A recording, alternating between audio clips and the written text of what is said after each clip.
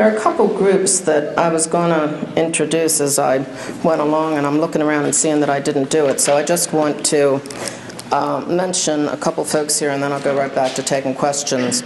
The people who work with me in Annapolis, Ann Goldshire, and she wrote up this reminded list for me, and she wrote most trusted and dedicated legislative aide. So where is she? Ann Goldshire.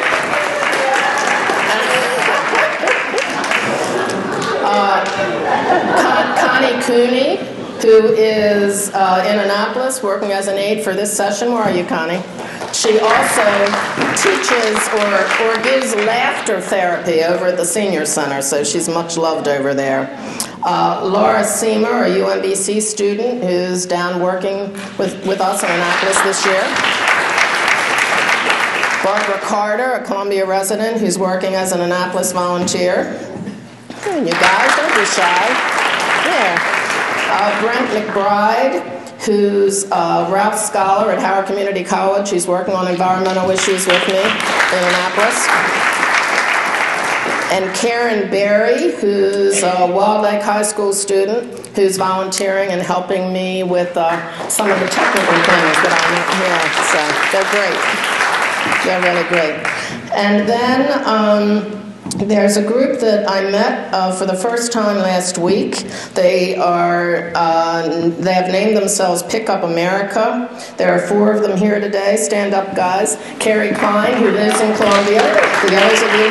They are working on, they've produced excellent literature that they can show you, and they are working on a walk across the United States to promote not only pickup of trash and things in our streams, but to promote how the whole idea of taking care of our streams and waters is just so important to everything they do.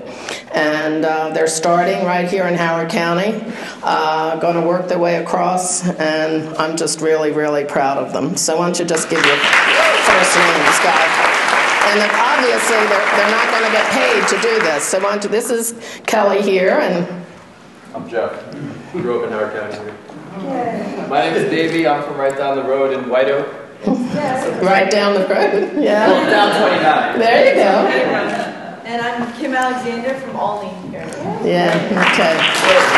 We have our email sign up here if anybody's interested in getting e-newsletters about our campaign across the country. I'm just going to pass that around. Oh, great, okay. And then it'll be in the back at the end. And you know what I'll do, Ann? Do you have your pencil or your pen?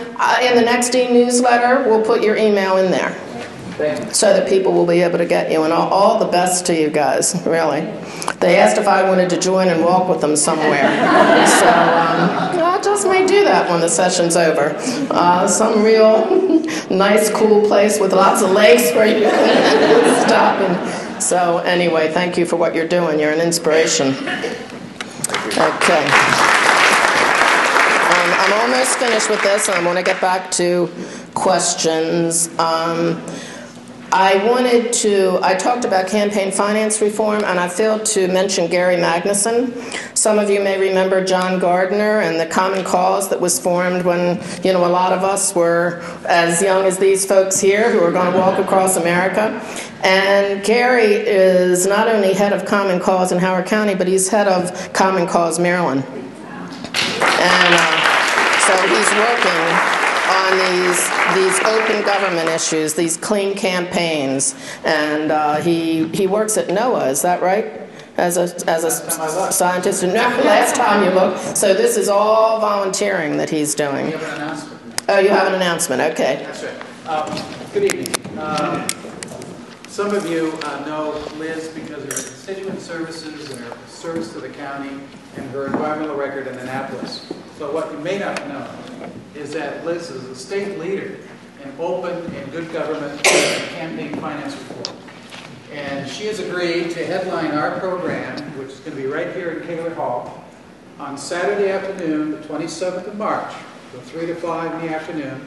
Come join us for pizza, beverages. Pizza? Didn't know about that. And talk about a concern that I sense that is on your mind in the aftermath of this U.S. Supreme Court decision. So come join us, okay? Yeah, do join us. And that also, Ann, let let's put that in the e-newsletter as well.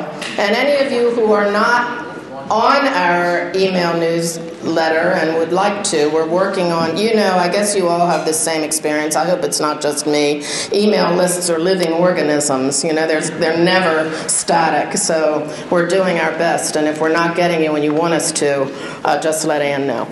Okay, Myra. Yes. Oh, let me do this. And not just because your hand's up. No, up. Myra Frazier grew up in Howard County and is out doing just wonderful legal work and is very, very knowledgeable about the mortgage foreclosure issue. And I bet you want to tell about a mortgage foreclosure symposium or something? Yeah, would you do that? I'm sorry, Myra. Yeah, no, thank you for the opportunity to come here tonight.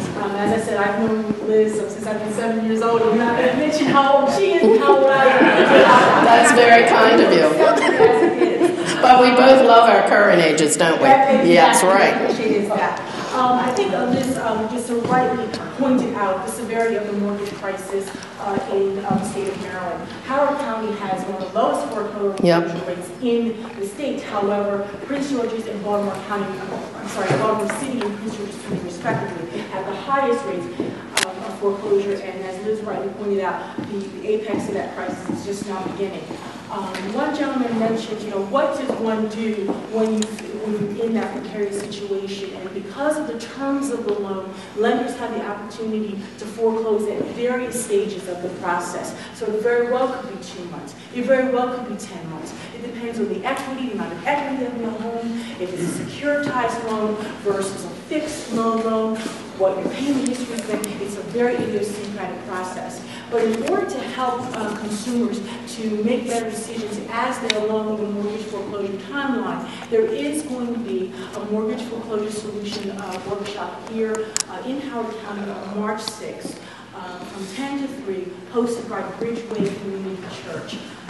And I can make this information available to Liz's staff for individuals who feel that they need to talk to a volunteer attorney. It's no longer income qualified irrespective of what your income status is. You can talk to a free attorney and also pre-register. Also, there will be a workshop this coming Saturday in Woodlawn, sponsored by Congressman Cummings, which was previously rescheduled for February 6th due to the snow.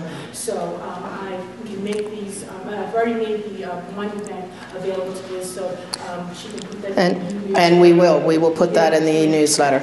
Do you have that, Ann? There you are over there.